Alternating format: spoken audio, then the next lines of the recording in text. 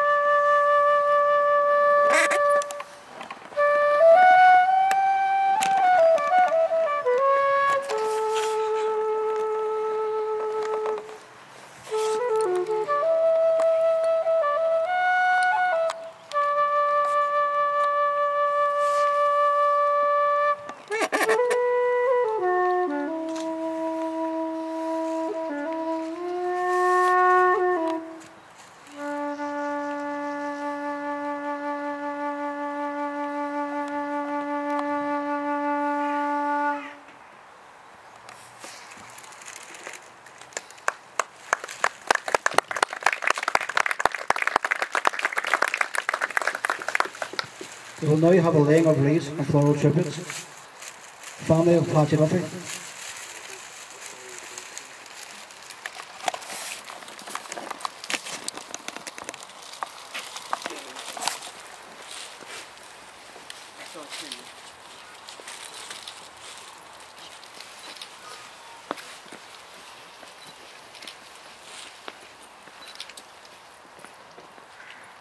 The 32 County Assembly Movement.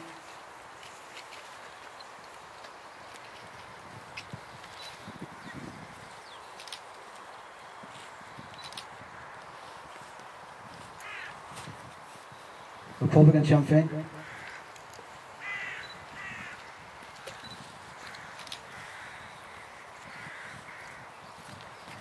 Junior McDade House.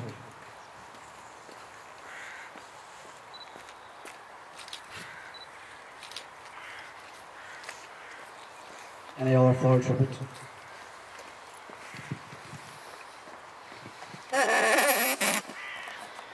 We'd like now to introduce Martin Rafferty of the 32 County Assembly Movement, who will give today's main oration.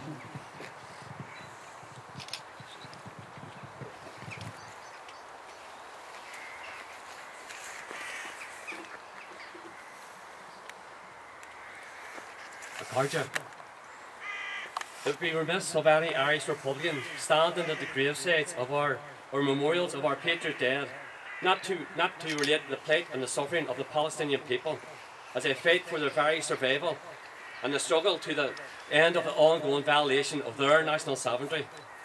The parallels between our struggles are stark, both in their historic origins and nature, and the current and deeply flawed approach to their political and constitutional resolution. We too have faced attempted genocide at the hands of our occupier. We too have faced the ethnic cleansing of our lands to make way for settlers. In those dark days in our history, other colonised peoples from around the world reached out to help us. Ireland, like Palestine, is occupied. The partition of Ireland was a two-state solution imposed by the British under the threat of immediate and terrible war. It hasn't worked. It can't work, because at its core is a fundamental denial of sovereignty and democratic rights to each generation of it since it has imposed until the struggle was relentless to the end. The Israeli state was founded to serve the strategic self-interest of the so-called United Kingdom and the United States of America. It had nothing to do with the safe homelands of the victimised peoples at that time in Europe.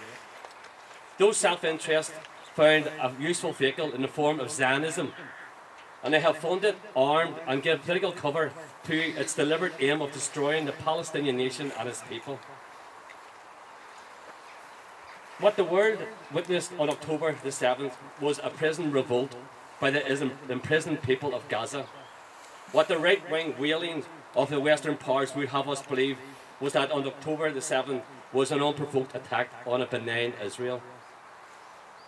As the genocidal slaughter continues to the civilian population of Gaza, these so-called champions of democracy cannot even bring themselves to call for a permanent ceasefire, as the death toll reaches past 14,800 people, including 6,150 children.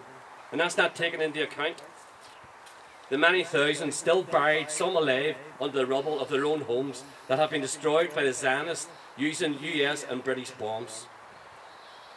The grotesque and almost farcical attempts by the Israeli Defence Forces to plant munitions at hospitals to justify their bombing of sick and injured people are reminiscent of the British Army's efforts to betray the innocent victims of Bloody Sunday as gunmen and bombers, or the murder of unarmed volunteer Patsy Duffy, who we are gathered here today to commemorate, by the heavily armed British forces.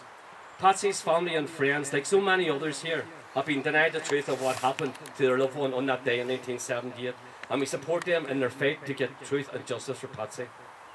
Irish Republicans must stand firm with the people of Palestine. We must reject the quisling stance of the Irish politicians who speak and act through both sides of their mouths. Irish Republicans must engage with and become part of Palestinian solidarity groups both here in Ireland and abroad to drive home the urgent lessons of solidarity. Conflicts are not resolved by peace accords such as the Good Friday Agreement or the Oslo Accord. They are resolved when national sovereignty is recognised and respected and given back to the rightful countries. We say to our Palestinian friends, do not listen to so-called Irish Republicans who urge them to learn from our so-called peace process. As a result of their slavish engagement with the British government, the partition of Ireland has become sanitised in the eyes of an upcoming generation. This will be your fate also if you choose to pursue the two-state solution. The Good Friday Agreement served British interests just as the Oslo Accord served the interest of Israel and their imperialist backers. Irish Republicans choose the correct route by declaring our right to national sovereignty and international law before the United Nations. We urge our Palestinian brothers and sisters to do likewise and make their stance the first and final position in any negotiations in the future of their country. Like volunteer Patsy Duffy, whom we honour here today, we urge Republicans to action. The cause of Ireland is the cause of Palestine, and the cause of both is the restoration of our mutual natural sovereignties. Burbia.